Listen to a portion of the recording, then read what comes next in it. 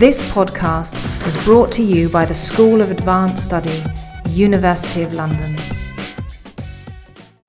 I'm Hermoine and I'm chairing this event, celebratory event for the Oxford Dictionary of National Biography. And I'd like to thank all the team at OUP who have set this all up, and I'd like to thank also the many contributors to the DNB, without whom it wouldn't exist. I think a number of whom are here tonight, and of course the panel, who I shall come to in a moment.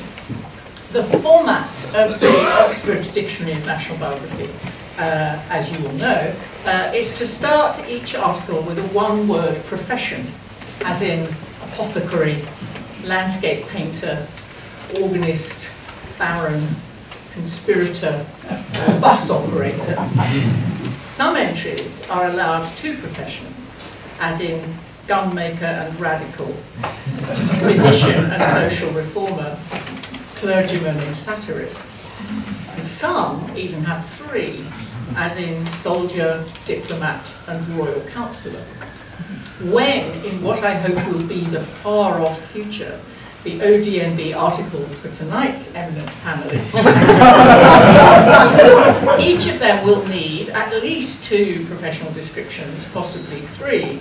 All three are notable and distinguished British historians. All three, in their different spheres and institutions, are generous, committed and influential professional colleagues. And all three, of course, which is why they are here tonight, are or have been editors of the ODNB. Professor Sir Brian Harrison, who's sitting in the middle there, who I'm sure you all know, FBA, Emeritus Fellow of Corpus Christi College, Oxford, is widely known for his work on British history, notably his important volumes in the new Oxford History of England, Seeking a Role, the UK 1951 to 1970, and Finding a Role, the UK 1970 to 1990. He edited the ODNB in the crucial years between 1999 and 2004, and I know from personal observation how meticulous, dedicated and clear-headed he was in that role. His future ODNB entry will include also a knowledgeable passion for architecture and music. Professor Lawrence Goldman, sitting on my left, Fellow of the Royal Historical Society, took over the ODNB from Brian in 2004 and has been the general editor for 10 years, during which time the ODNB moved online. He's a Fellow of St Peter's College, Director of the Institute of Historical Research and an Ambassador for the Workers' Educational Association.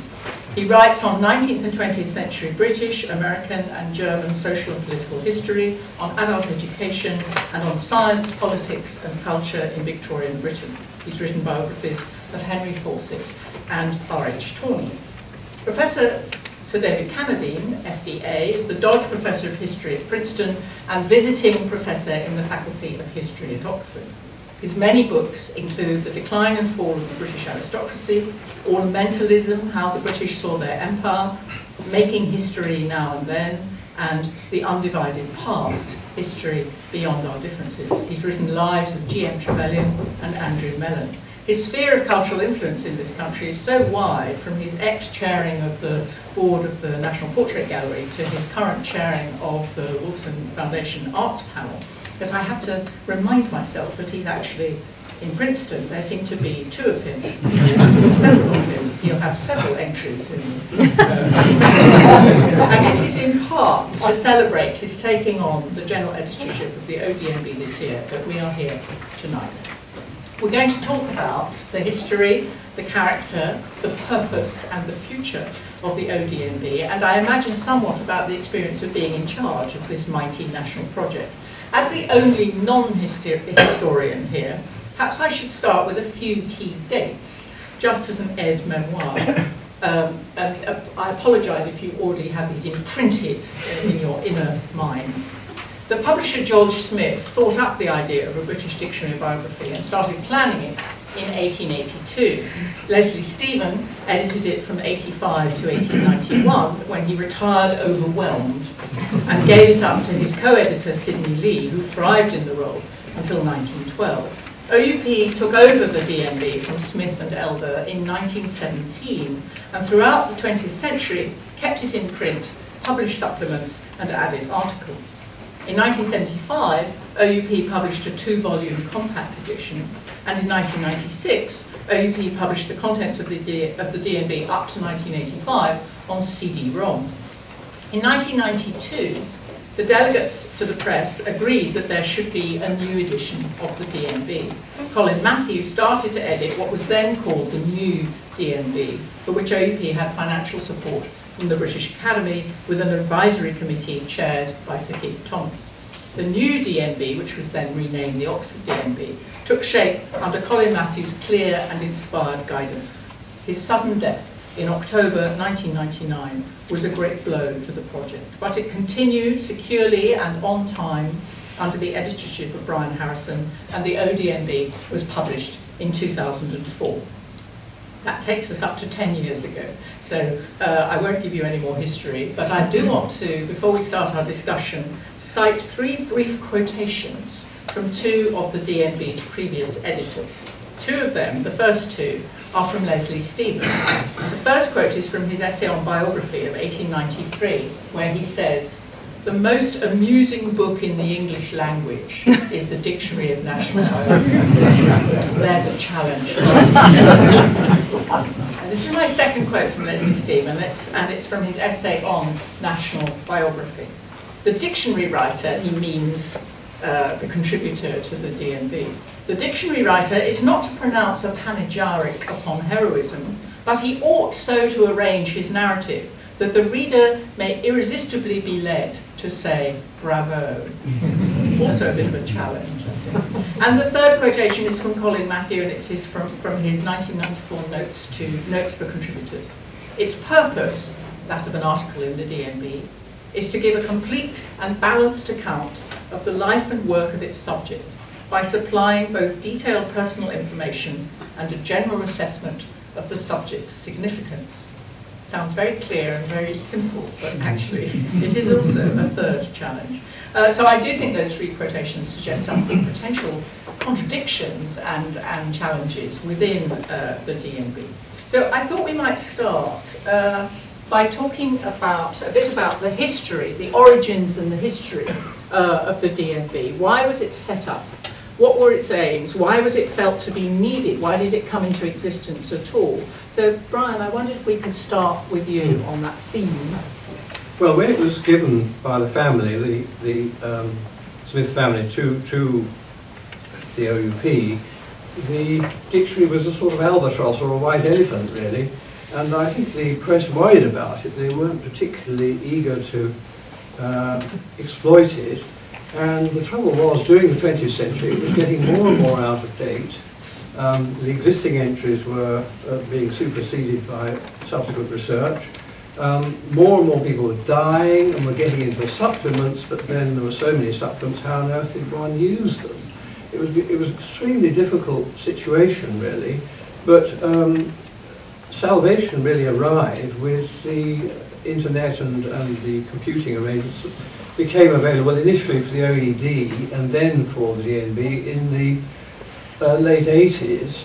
And Colin Matthew saw the opportunity with considerable vision, actually, and getting the whole thing computerized from the start was something really rather brave decision. But Brian, going back to the beginning, why does it exist? Why was it needed at all? Well, there's a serious and a humorous answer to that. The serious answer is it's an age of national dictionaries and biography. The British dictionary, the DNB, is by no means the first. We're rather late in the construction of a national pantheon. The Germans were ahead of us, the Belgians were ahead of us, the French were ahead of us, and so forth. And there's this kind of sense in which, in an age of nationalism, you have to construct the nation by remembering its famous sons in the main, occasionally daughters. And so there is a kind of a tradition in the 19th century of building these libraries of dictionaries, if you like, which define the nation. So that's the sensible answer. But the slightly flippant answer is Leslie's Leslie Stephen was a problem to his publisher, George Smith. Not only to his publisher. No, indeed, as we know. George Smith was the publisher of the Cornhill, and Leslie Stephen, having left Cambridge, was the editor of the Cornhill, and it was becoming more sombre and serious as Stephen became more sombre and serious, as we know from his daughter's memoirs. And he had to be shifted because the readership was going down. So Smith thought, here's a good idea. We'll get him to do a dictionary of everyone who lived in every civilization. That will really keep him occupied and out of my head. It's quite an elaborate. It's quite an elaborate idea just to kind of keep one of your authors quiet. That's right, absolutely. But Stephen, of course, you know, he wasn't a fool, and he realised that actually that would be a little bit too big. So he said, let's just stick with Britain. So it's a patriotic. It's in its inception. It's a sort of patriotic enterprise. No, I think a liberal imperialist. Yes, I mean, I think Stephen, you know, he came from a long line of you know, this anti-slavery, evangelical Stephen family. I mean, I don't think he did it for patriotism. He spoke often of the need for a reference work, a simple reference work that would give you the facts and the details. But as you've described it, there is a sort of nationalist impulse behind it, David. It's interesting that one way of thinking about it is in the context of other dictionaries in other countries. Because one of the things the British took great pleasure in celebrating was that, unlike some others which were state-sponsored, this was a private enterprise, even though of course it lost lots of money, but it was thought to be a sign of a free and energetic people that it wasn't state-sponsored. But of course, another context is indeed the quite complicated cult of the nation and of heroes, which I think was never quite as simple as some people want to think, because of course if one takes the period from the 1850s to the 1880s, in Britain, it's not just the Dictionary of National Biography, it's the National Portrait Gallery, and it's the Blue Plaque scheme here in London. Entirely by chance, I've had connections with all three of them, so I'm very hopeful that commemoration will be varied when my time comes. It's interesting that the founding document of the National Portrait Gallery says defects of character are not a reason for refusing to accept images.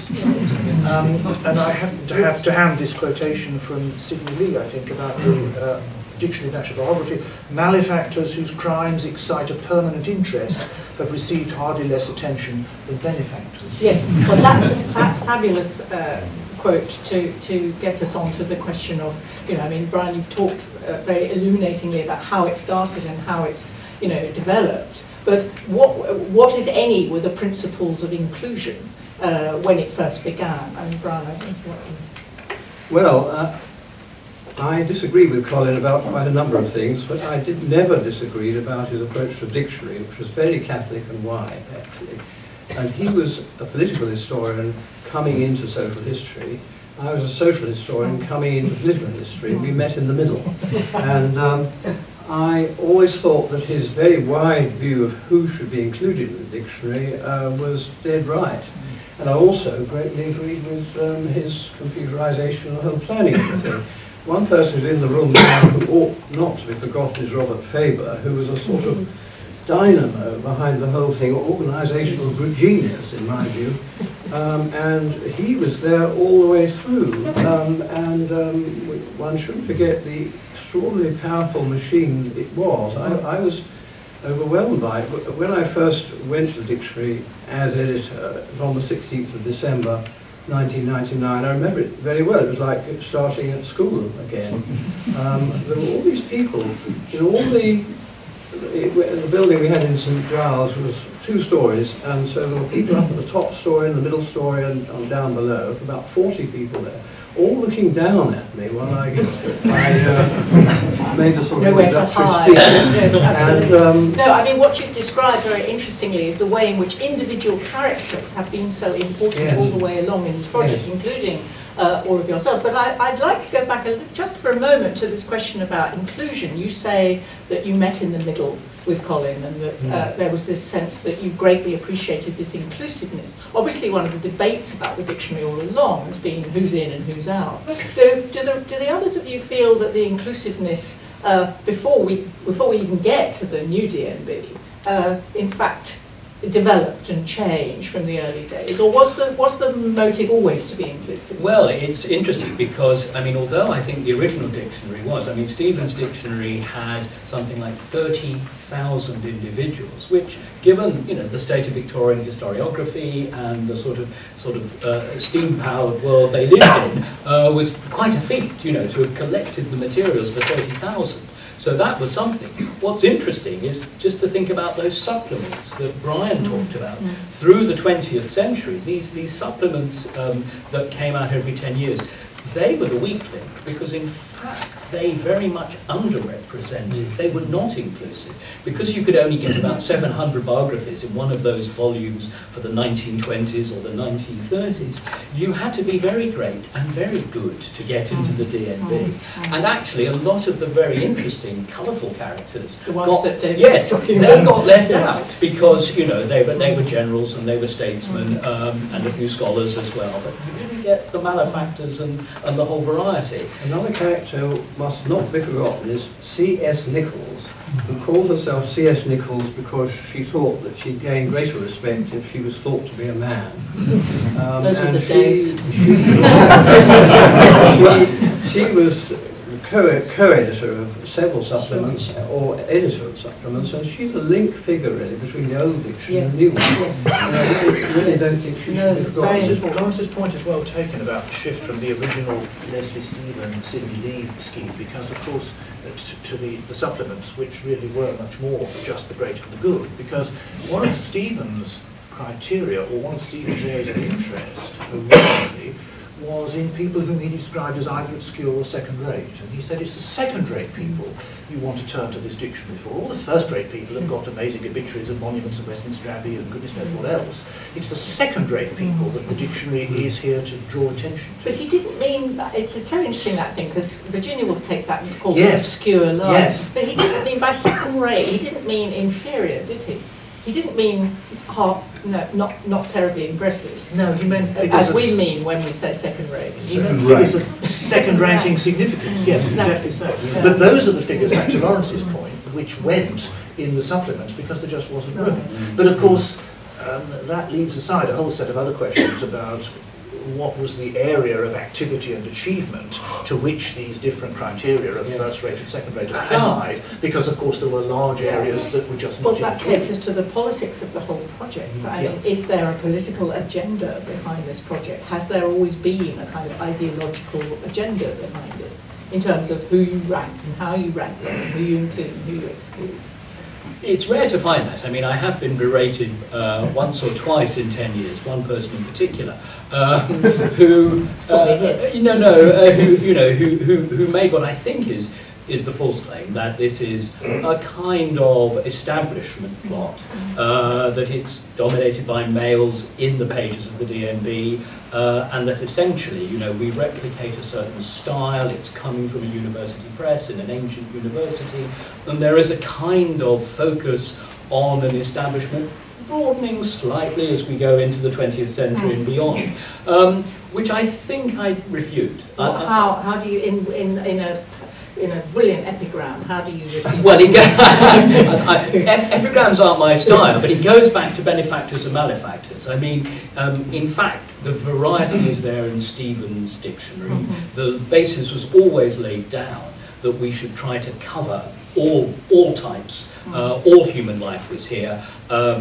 C.S. Nichols may have tried to pass herself off as a man in that way, but I give a prize to the audience if they can pick out the number of transgender articles or individuals in Stephen's dictionary. There are quite a few people there who try to pass identified as transgender. Well, they were. They were actually. Yes. So I mean, you know, I think it's fair to say that it's never had that kind of house style aiming to replicate an elite across its pages. No, but what it has had has been good writing, clear writing. Yes. I was always struck when I was editor of the dictionary that actually the contributors sent good stuff in. I didn't have to torment it and correct it. Always butter up your audience. That takes us on to the issue of how the things are written, which I do want to spend some time on. But can we just to fill in in the history so that we've come up to now. When the new DNB gets underway, the Oxford Dictionary, you know, which is then called the new DNB, when Colin Matthew gets to work and then you take over,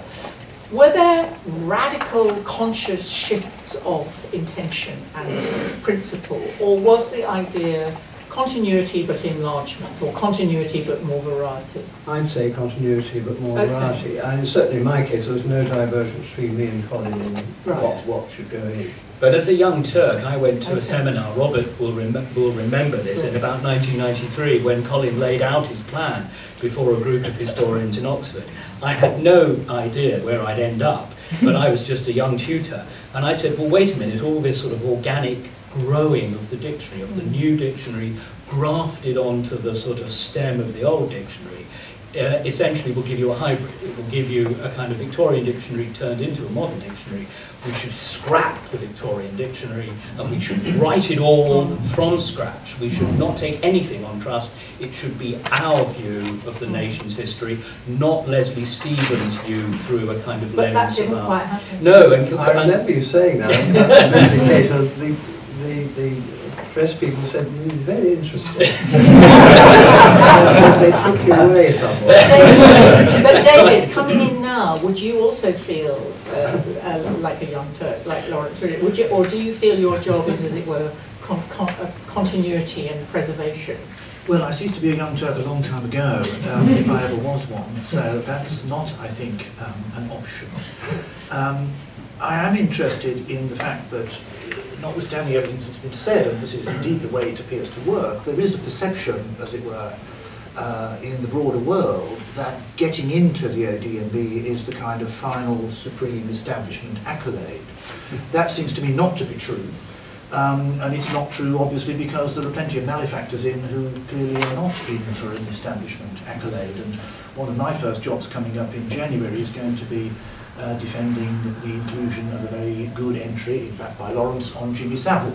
And I can already, as it were, hear the people on the Today programme saying, isn't this supposed to be about good people, which is a coded way of saying, isn't it about the establishment, so what's this villain doing? Well, we had trouble with that murderer, that chap who shot all the children in Dunblane. Yeah. I mean, we had protests on that. But I mean, as I understand it, although I have tried to find out what the criteria for inclusion and exclusion are, and nobody is willing to tell me. Someone here will.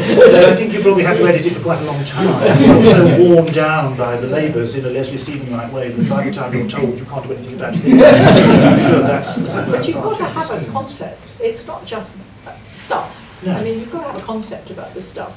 Well, the theory is historic significance, which is, of course, the justification for Jimmy Savile. That's to say, it's not about the great and the good, except insofar that some of the people you describe in those terms are historically significant. But, of course, the notion of what is deemed to be historically significant changes over time. It's worth noticing that the percentage of women in the original dictionary, and indeed in the dictionary that Brian signed off on, wasn't high. It's still not high, but it's a great deal higher than it was. Now, whether that's because, as it were, a positive discrimination on the part of the editors, or whether it's because, as we move closer to the present day, as it were, there are more women who are deemed to be historically significant, I'm not yet sure. No, women are there if you look for them. I mean, you know, voluntary work, nurses, health areas and so on. There are lots of women to be found there. It's just they didn't look for them. So here's one more question about the shift from the past to the recent present. You didn't get your way as a young Turk. They didn't throw the whole of the history away. They didn't start everything again. Many of the articles are perhaps lightly or heavily rewritten from the past, but retain some of the original narrative. What was the principle, I mean, any of you could answer this, about rewriting what's already there, rather than throwing everything away and starting again? Well, I think, I mean, if you go back to Colin Matthew, he had, I mean, profoundly sort of historical kind of cast of mind and a kind of organic sense of British history, growing, as it were. and also a sense which only someone like Colin, who was a great Victorianist himself, I mean, you know, one of the great Victorian scholars of modern times, he had this profound respect for Victorian scholarship and what they had achieved. So I think Colin temperamentally was not the person to kind of throw the baby out. But I think, you know, speaking practically, there are many figures in the dictionary about whom we know not a great deal more than they knew in the 1890s when they were being written. So how can they be rewritten then? With a different tone, with a different approach, with a different political... Well, Colin did have a thing about historiography, didn't he? I mean, the subsequent, the post-death history of people, for instance, Richard III now, I imagine would have a big paragraph on the digging up in the car park in Leicester. And Colin was always very keen on that, and so was Sidney Lee, really, because there's a huge historiographical section at the end of Shakespeare. Of course, one of the things that we can now do, because it's online as well as between the blue hardcovers, is constantly update the entries. Yes. And that's, of course, and one of the compare, great... and as a reader, look between the entries, which is a wonderful thing. Yes. It's a really fascinating historical exercise. Yes. Let's open this out into a bit more detail about how the editing and the writing works. Just going back to those challenges laid down by your predecessors. Amusing, the most amusing book in the English language. Well, can it be, and how could it be? The reader should be driven to say bravo. Well, should the reader be driven to say bravo or boo? Complete and balanced, those two wonderful words in Colin's, complete and balanced, can it be? So those are some of the things that obviously as general editors you have to think about when you're commissioning the articles. What makes the ideal article in the entry? I'm pondering at the moment the issue of my second big job after I defended the inclusion of Jimmy Savile in the upcoming new set of lives. The next thing I... opposition to Jimmy Savile? I mean, we'll come back to that. Not yet, and I'm hoping to fend off whatever opposition there may be. So what's the other one? The second challenge, which, as it were, in an appropriately larger-than-life way, relates to these problems, is that the next thing after defending the inclusion of Jimmy Savile is I have to think who to commission to write the life of Margaret Thatcher.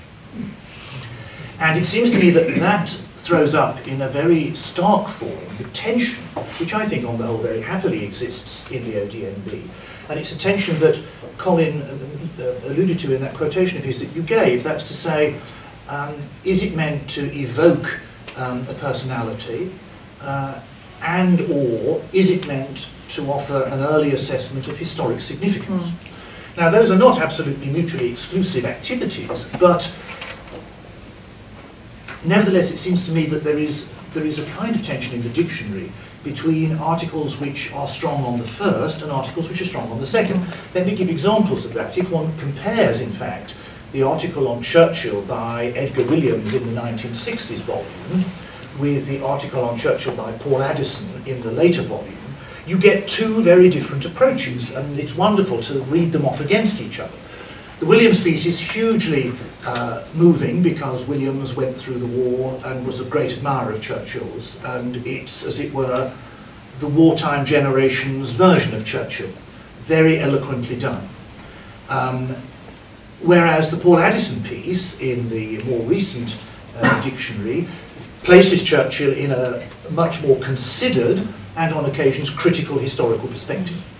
And they are very different approaches. They are written, of course, 40 years apart. And so my, as it were, challenge with Thatcher is, do I ask, as it were, Douglas Hurd or William Waldegrave or Chris Patton, who would offer, you know, a vivid evocation of, as it were, life with Margaret? Might not be many jokes in that, but I think it's interesting.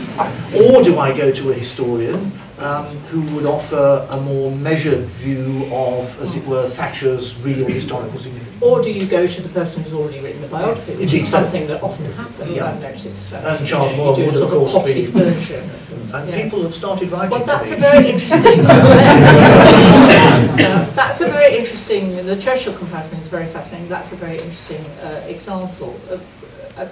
Lawrence, what do you think makes the ideal, what do you think the DNB article ought to do as a piece of writing? Well, I mean, I think your point about complete and balanced is interesting, but I think we are up against the limitations of the form, and we have to be honest about this. In 1,500 or even 3,000 words, or whatever it might be, a major figure has to be sketched, and the result is that, you know, history will want to know what was most important about this person, and we may inevitably have to lay that down to the detriment of other aspects. This came up, it's not quite the grandeur of Churchill, in our updating of the dictionary with gardeners and horticulturists. Now you might think, where's he going with this? But it was a point made by one of the research editors, Mark Curtois, pointing out that many of the greatest politicians were also great gardeners. And yet if you read the great statesmen's biographies in the DNB, they concern matters of state, but the fact that they constructed a garden, you know, and often they did on their estates, was completely left out. So when we added the gardeners, and we found quite a few that we missed first time round, we also had to, in a sense, add a bit to some notable politicians' lives, notable statesmen's lives, because, you know, there is a kind of sense in which when you withdraw from the affairs of state, you cultivate your garden. Well, and it's about hinterland. Yes, precisely, yeah. Brian, did you ever turn down an article because it didn't seem to you to sufficiently embody the person, or to be sufficiently historically resonant? No, I was a very diplomatic editor. And we were very good at making, converting our ears. Oh, I see. Right. But no, in general, seriously, I was struck with how well written most things. I think a lot of people who have these fashions for writing obscurely because they think it's clever didn't really think of cooperating with the dictionary. I mean, I never saw any people There's like no that. theory in the dictionary, is what you're saying. Very well written on that. But you know, it's very, as somebody like many people here who writes biography, that I am very fascinated by the confines of the form, because there are all kinds of things you can do in biography, such as give very rich, thick historical context, talk about minor characters in the person's life, go down those side alleys of friendships and connections and rivalries and all those things, and also, as some biographers do, go into quite a lot of psychoanalytical supposition. And that's something which it seems to me, perhaps for reasons of space or perhaps for editorial preferences, that the DNB doesn't do very much. I think it's editorial preference where the psychology is concerned. I really do think that there is a tradition of editing this which almost on principle stops psychological speculation. The interior world of our characters is something that we leave to others, if you like. But if it was very well done, then you accept it, would you? I mean, wasn't the philosophy one of every flower blooming? I mean, if it's really well done. But I think that, in a way, from Stephen through the supplement editors to Colin and beyond, I don't think there's ever been an editor who has actually wanted to focus on that interior world. I mean, obviously in the larger articles, and in a case of Churchill, somebody who, you know, was aware of his own foibles, the mad dog and so, the black dog, Freudian slip. Okay, you know, yes, but I think most of the time, whilst the personal life is important to us, the wives and the mistresses and the children and so forth. That's right. I mean, indeed, we tended, at least I think we did, not to engage with as it were, the speculation. Well, now, why is that a good thing? I mean, you know... I'm not sure. I mean, it's not a body, though, that there's not much space, and I suppose most of the people are in because of their public lives. And that in the end, by the time you've done the public life in 1,000 words, then, if it's interesting, there's not much... But then aren't you... Isn't it then, and just to be devil's advocate for a moment, isn't it then a very retrograde form of narrative, that you're going back to, as it were, the standards of Victorian letters and letters, where you missed out all the... I agree with that. I think that's a terrible libel. You know, we were sort of chronically in public lives. I mean, we were trying to understand these personalities from inside and create a rounded portrait. And I'm sure you'll be doing the same. Yes. Well, I'm trying to think when I read yes. When I wrote about Noel Allen, for example, which was enormous fun, and I was a fan of his, so it was not at all a critical piece. though I did end up saying he was too Cambridge for Oxford and too Oxford for Cambridge. He managed to cause equal offence in both places. But I didn't have that many words, and I mean, Noel was a very formidable and rather wonderful personality, and I did the best I could to evoke that. But I did slightly feel that because, of course, it was an amazingly full life in terms of public accomplishment and achievement, that I was kind of adding this on and would have liked to have had more space. Well, of course, it's limited. I want to ask one more slightly sort of side-on question, but it's something so important to the new DNB, and you've already mentioned it in passing, David, which is the question of illustrations and images, and the relationship between the written text and the illustration. It's really an open question as to why you think it's so important to have this relationship that the new DNB does have with the National Portrait Gallery, and why you think it matters to see the images. Not all entries have images. Well, I mean, it's a point that we've often made, that as it stands, it's the largest collection of British portraiture that's ever been published. I mean, it's something like 11,000 images and growing. And that is an achievement in itself, and all our collaborators there deserve, our thanks. In fact, I mean, the images add enormously to the enjoyment, I think, of writing the piece and indeed publishing the piece, but they're not without difficulty in choosing. I mean, and that is obvious. I mean, if you take a great life, what period? What period do you want to put the baby portrait? That's right. And we often, puzzled in the office about which of a whole sequence we should choose. I wrote the Queen Mother, and what do you do there? Do you do the Queen when she is Queen Elizabeth? Or do you do actually the figure that we grew up with, that we remembered, which is, the lady in her 70s and 80s? And it's not easy, and it probably does a disservice that we went for the Queen Mother. But why do we want to see? Why do we want to see the images when we read a life? Why do we mind so much about wanting to see the images? Well, I suppose we're conditioned in part by obituaries, which normally do have pictures, and again, often they look incredibly young in the pictures, and you wonder why they just died.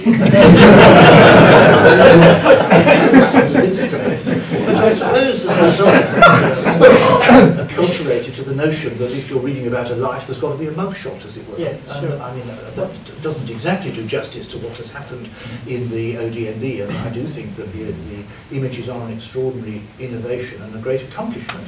But I think we actually like to know what the person looked like who we're reading about. Yes, it's true.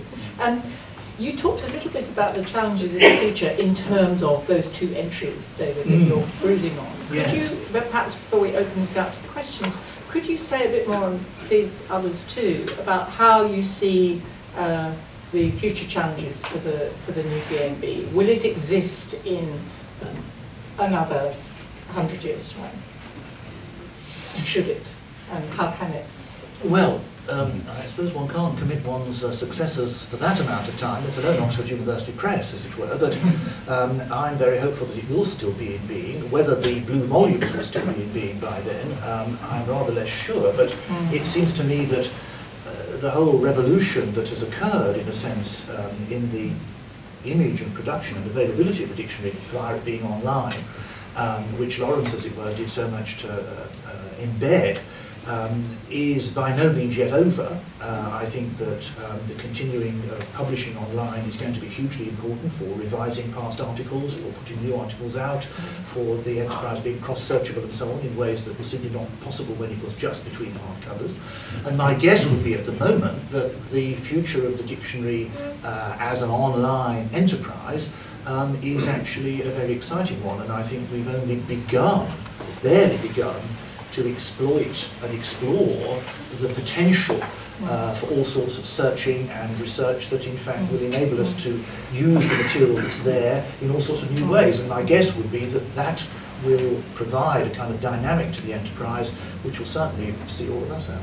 Laura? Well, it's just that there's another way of answering your question, which is to ask questions about the nation.